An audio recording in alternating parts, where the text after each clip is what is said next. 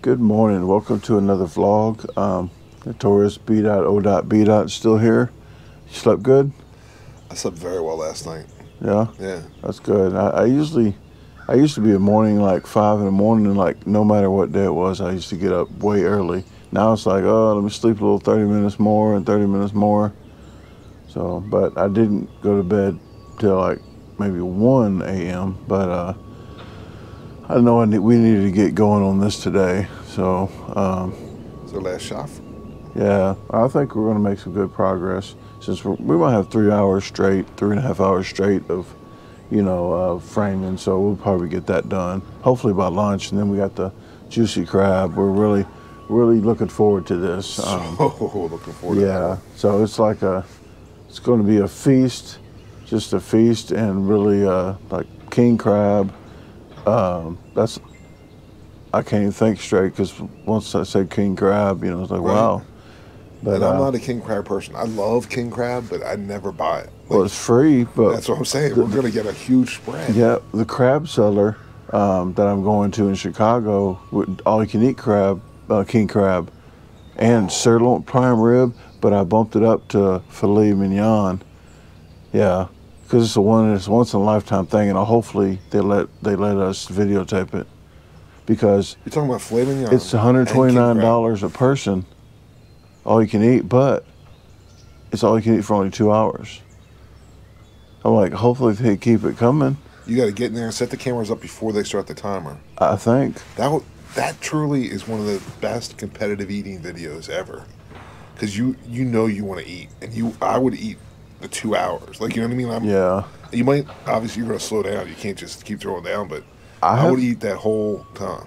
She told me when I came inside, I told her the price. She goes, "Are you crazy?" And I said, "This is a once in a lifetime. This is not me normally spend that much, but I have to tell these people it's $109 if you come before 5:30, 7:30. I picked that one because it must be better food there because it's $129. They charge me more. Like, maybe okay, it's just busier. I don't know. I think they got better sides, but you got to pay extra for the two unlimited sides. Like normally, I'm getting king crab, and then I'm paying $20 extra per person for filet mignon. Mm-hmm. So who wants unlimited sides that fill you up? Right. So I do it because she's with me. So she likes the asparagus, maybe whatever the two unlimited sides is. That's an extra $20 per person. Wow. $500 altogether with 2 people for 2 hours, including gratuity. And I bumped it up 2%. It was 18. It was 18. Like, you know what? But I don't like, how do they, I just don't understand the people. You bump the gratuity up or just pay gratuity before you even know what the service is. That whole thing is really weird with me. Not that, obviously as competitive eaters, we tip well. Yeah. Because you just have to, because they serve us extra than the normal person. And then you get beat down in the comments. But it's so, in my opinion, it's so weird that I always had an issue with, if somebody brings you out a $75 plate of crab legs, or they bring you out a $6 hamburger, you're supposed to tip different off the price. But I always feel bad about that person who can't get the job at that high-end restaurant. Now, I guess they're better waiters and waitresses, but they're really just walking food over. So it's just weird that you're giving somebody, say, a $30 tip for the crab legs, or you're giving them a $2 tip for the burger, and they did the same exact service. Yeah. There's a lot of stuff going through my head. But I got to interrupt you, because as soon as you told me about this, 2 hours of eating, at some point you slow down. So then you spend 5 or 10 minutes just opening up crab legs. You know what I mean? Because just gathering up. Like, I wouldn't waste a moment of time. Like, it'd always either be open up the crab legs or something. I think I would let her open all the crab legs up. Well, at some point she's going to give up. She's going to give all. No, but she's going to take. Usually, I'm gonna eat the first crab legs. I'm not a crab person. It's overrated to me. Crab legs and lobster tails is just overrated to me. So I'll eat it just to have it, say I had it. But after that, we're gonna trade. I'm gonna have filet mignon, and she can have the, Right. So when they bring both of them out, we can, Right. So we can do that. But can I throw in a little known fun fact? Go ahead. So right now, lobster is supposed to be a delicacy. I mean, it's reachable for the everyday man. It's not too expensive. You can afford a lobster. Like the snow crab, the king crab leg is probably out of price for some people. But the 2x4s are more. The 2x4s are even more than crab legs. That's another story. Go ahead. I'm sorry. But lobsters, if you look up the history of lobsters, I'm telling you this is the honest truth. They used to serve them to prisoners. And the prisoners basically went on strike, refusing to eat lobsters every day. So they limited how many days. They passed this rule. You can only give prisoners lobsters so many days a week. And somehow that whole thing because it was thought to be a low-end food, because it was the bottom of the ocean, it was a scavenger. And now they somehow morphed that into, it's a special food. Here we used to give it to prisoners. I had nothing against prisoners, but that'd be pretty good food if you're in prison, just getting lobster. Yeah, it's like, but they should just kept feeding them to punish them for being in prison. Yeah. Yeah, just like here's the lobster. I will be you thinking sucker. About it. And it gets cold in the winter. You don't want to pay your heating bill. You go rob a corner store. Go get when I was going to frequently jail, I never got lobster. But the same guy was in there 3 times when I was in there. Like, what's going on with you, man? He goes, oh, I just need a warm place to stay in the wintertime, so I do something stupid that I know I'm getting out in about a week. My grandfather had a neighbor. The only reason I said winter, every winter, he would go up and like rob something, but not leave the store. Like he would like walk out front of the store. Oh, okay. Not a strong robbery. No. He would go in and grab something, walk out the front of the store, and just stand there. He'd get arrested. give the stuff like back. That one with the guy that just walks inside and closes the. What's that older TV series? Was it Andy Griffith, the guy who used to walk into prison and just shut the door? Because he got fed, he got heat. Yeah. He had indoor plumbing then. You know, it was... warmth, yeah. Oh, it's crazy. But if you look at society, we have all these immigrants coming over, and they're packing them in little things. So being in a cell a cell where people are feeding you and you don't have to do anything. No. You don't have to work, you don't have to do anything. I don't recommend it because it doesn't look like a fun place to me. But that was back in the day. It was the local lockup. There's nobody else around. He wasn't getting sentenced to, hardcore. We used to get Burger King at the Centerville police station, and I was there 3 days. I got fed 3 times, not 3 times a day. 3 times? Only 3 times, and I was complaining about not having water because the water was leaking through the middle of my cell, and I shut the water off, the toilet, everything. No water, so I had to have my hand out like a POW, like sitting there, and I'm shaking the cup, like, you better be glad you got that, like when they give me water finally. Like, wow, like they treat me like I'm a criminal. So where I grew up, but they never gave me lobster. My police township, of course you have to lock up when someone gets arrested right away. You get locked up locally. Yeah. And my friend's dad was a cop, so he'd always say, yeah, they just go over to Burger King. Yeah. And they would buy the food because they didn't have a cafeteria or anything. Yeah. And I'm like, really? They're getting burger? Like, I want Burger King. I thought it was the coolest thing. You got free Burger King. I don't know where they got mine from when we was in Cahokia, because that was the #1 spot where I used to go because I lived in Cahokia, and that's where you do most stupid stuff around your house, I think. Just like car accidents, they got a block away from your house, usually some kind of percentage. Well, I'm going to jail in Cahokia before I go to the county. Like, they lock you up for 2 days to get the state $60 a day or whatever, and then that's how much they get paid by the state every time you're locked up. So they lock you up as long as possible, and then they ship you to the county. But the first day you get a toast with some kind of sausage, egg thing for breakfast. For lunch, you get a hamburger with a bun. But if you're there the second day, they switch it up on you. They put the bun on the sausage and the toast on the burger. Like, probably technically, I don't think nobody ever noticed that. By law, they have to have like so many meals, so they just keep swapping. Yeah, so it's like they had to switch it up. But I guess nobody ever noticed because they were in jail like all the time like that. But I'm like, day 2, I'm getting this. Yeah, so I already know. Like, I already know what I'm getting. But we're gonna get back over here and get to work. So I just wanted to greet you guys in the morning while we get to working, because we might be too busy to get down to sit and talk to you guys. So I will shut this down. Go ahead. Can I say something real quick? Like, I came to help, but I love the outdoors, and this is really going to be hard to get up to help right now. I really want to build this chicken coop. This backyard is incredible. It is incredible. It's so peaceful here, and you just have beautiful landscaping, and The temperature is awesome. Well, I haven't saw. Like I kept telling him I never saw a raccoon out here, but I just see one the other day, and then last night about no rabbits. I haven't saw a rabbit in this yard ever. I just saw 2 down the street. It's weird, but I'm pointing over here. There's a goose looking at me this whole time. How about that? Yeah, that's where that raccoon was the other day. Okay. I would point over there with that camera, but you're not going to be able to see it. So, but that's one of the one, and there's only one of them. Usually there's 2 all the time. Oh, there's on the other side. See, there's one right here. It's hiding. Oh, I saw the one on the other side. I never saw this one. I just saw it. But if you guys don't know, another fun. I got fun facts too. All right. 80% of birds are monogamous. So if one dies, they're not going to go find another mate. Wow. 80% of the time. I'm not sure if they grew out of it and they cheat on their mates now. You know how society is now. You never know. Loosey goosey. You see what I did there? Yeah.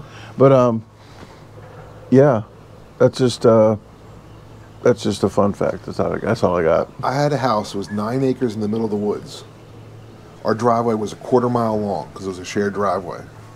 We had a pair of geese. They had a nest probably 15 feet from our front door of our house. Of all the land they picked right next to our house. Right in front, huh? And for some reason they gave up on the nest. And they took off walking. And they walked down our driveway, and we pulled out behind them to try to leave. We had to follow walking geese for a quarter mile. And they don't walk fast. No, they were. It was like walking in Walmart with somebody in front of you. Up their nest, and we were like, "What is going on?" And they were in a honk or whatever. But they're interesting if you ever had experience to be close to them, because they don't pick the best nest spot. Where I live now, they pick right next to the sidewalk every year. Right next to the sidewalk, and kids will come by and play with the eggs or want to go up and see, which are being little kids. You know what I'm talking about? And they're mad 3, at 4, 5-year-olds. And I'm like, man, I hope that goose doesn't like snip at you. At first, I thought the location was the people throwing bread because they're right there, but I didn't think about the kids. So, touching the eggs. Once you touch the eggs, I don't think the bird wants it, right? I don't think so, but I mean, I don't know, but I've never seen babies come from that nest, and they come back every year and put it in the same spot. I don't know. They act like prisoners that don't like lobsters once you touch the egg. Like, what, we got COVID or something? I think so. They must know something. They're mad at each other over there. On the other, each are on the other side of the creek. It's trying to figure out how to get by to the side, but they fly. I don't understand. It looks like he's confused. Yeah, it's like walking back and forth, pacing. Walking the yard over here. Who knows? Okay, well, we're going to get to working, so we'll see you guys in a bit. Can I have the honor? What? Go ahead. GoPro, stop recording. Okay, we're getting this wall up. There's going to be a door right here, and then I'm going to cut out a chicken walkway there, so right through there. They might get a screened-in porch. I'm not sure. We'll figure that out later. That's getting too fancy. But Bob's here. He's just hiding on the other side of that wall right there. Okay? We'll be back. Okay? We got work to do. All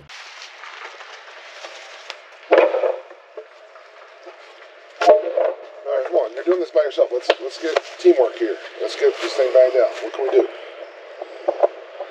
I didn't know you were recording. I mean, Tasha and I are doing I'm just glad you said that. I'm doing all the work by myself. Actually, I was going to be funny because y'all was talking about stuff while I was just screwing. I just did like 2 screws.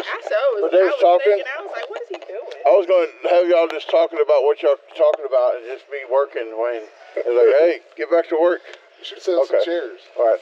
I'll just put in 2 screws. I thought it was funny over there, but I got to go. Yeah, I sure was wondering. GoPro, stop recording. Bob noticed something. This caterpillar, now it's drunk. He was following this line all the way over to here. I was busy working, so that's how Bob figured that out. He said he was getting high, like snorting Coca-Cola, and but now he's like, what are you doing? He lost it. Nope.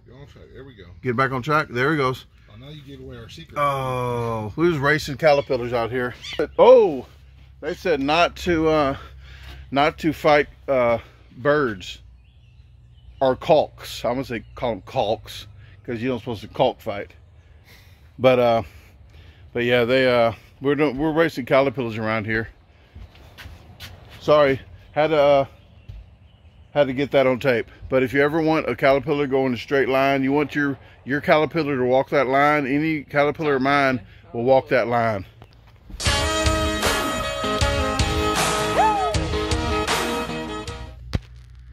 And everybody's watching this like, we want to see a chicken coop. This. That's how you feed the chickens. You draw a chalk line and all the caterpillars walk right in. This ASMR, if we, you know. Okay, get it. Okay, guys, we are pretty much done for the day. We got about almost as much as we wanted done. I'm going to do a doorway there, but I'm going to frame that over all the way to there on top. Just depends how big the door is going to be. I'll frame that up later. We got the beam in here. I did I-beam in the middle. What we're going to do is pitch the roof this way, and then it's going to stick out just a little bit. That's what she said. And then we're going to eventually do a lean-to right here going this direction. So long as that water drips from here and it doesn't drip all the way down to here. So I have the lean-to here. It'll fall onto the lean-to and come out. The back, we're not going to put a lean-to on the back, but I did have it out about that far. So at least the rain will come down to here. And Bob did mention maybe put some kind of gutter, like just dig the dirt here, put it here. So I have a valley for the water to kind of divert here. And we just got to just put the middle beam in the middle for the weight there. And I think Bob said, you said you'll be more comfortable with the beam on the sides to hold the brace it up here, because he said it's only holding up by this little deal here, so all the load. So I think 2x6s at least. That one would be nice. I mean, here and here, and then we'll beam in the middle. So other than that, it's looking good. This is really tall for a chicken coop, but maybe they don't drink coffee and it's not going to stunt their growth. But coffee with eggs is pretty much the thing. So they stay small because of that. You feed them coffee, guys. Don't do that. But I probably from this point all the way around, I'm probably going to put shelves like to put not the feed, because you don't want rats in here. You don't want to store feed in here, but maybe just essentials for the chicken, stuff you need, like maybe, I don't know, water feeders and feeders that you're not using, and just other kind of cleaning tools and cleaning supplies, and maybe stuff up there. Maybe not cleaning supplies, because maybe they might get into it and eat it. Okay, well, anything else did you want to, like, any concerns? No, it looks good. No, it's good enough. It's a chicken coop. It is a chicken coop. So it's coming along good, and it's nothing, no rocket science to this right now. It's just slapping deck boards on in a minute. So all right, well, I gotta go. We gotta go do what we gotta do.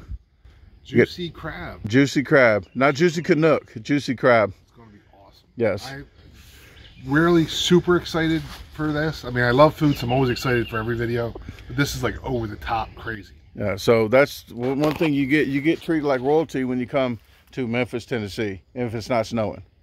So, okay, but it's because Juicy Crab has a free challenge if you eat it. We always say it's free, but you have to eat the whole thing within the time limit to get it free. If not, I don't even ask the price because I don't want to know. Yeah. I'm just so cheap. I'm just gonna have to finish it. So, okay, we gotta go, guys. We gotta get ready. We'll talk to you when we get back from Juicy Crab. But please check that video out. If it's not out yet, it'll be out soon. And again, notoriousb.o.b. His link will be in the description, and maybe in the top corner here and there. Just check the look. Is it an eye? It's a card, but it's an eye. What? Why is it an eye? Information. Why don't they say information? It's a card. Like, what's that? I don't know. We call it cards because that's what they call it on the Stay editing. level. Keep things level, man. Keep things level. Level-minded, guys. Talk to you later.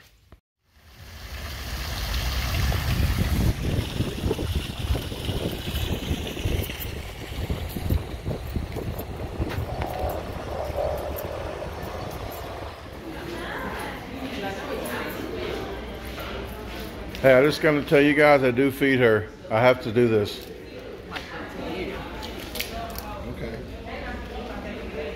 What is that, the king crab? King crab. Okay. And when you get to here, you're going to want to disconnect Bob's getting techniques. He's getting fast technique things from Tasha before we start. But I just had to show you guys. She does get fed every now and then. But I gotta get set up here. Folks, we just made it back from the Juicy Crab. We are taking a nap. About to drive about, I guess, 8 hours straight to a little past Dallas, to Denton, Texas. No, Plano. We're doing Plano. Plano? First. No, we're going to Denton. I don't know. We don't know where we're going. We're going that direction. No, because we're doing a Patriot sandwich. Patriot sandwich? Yes.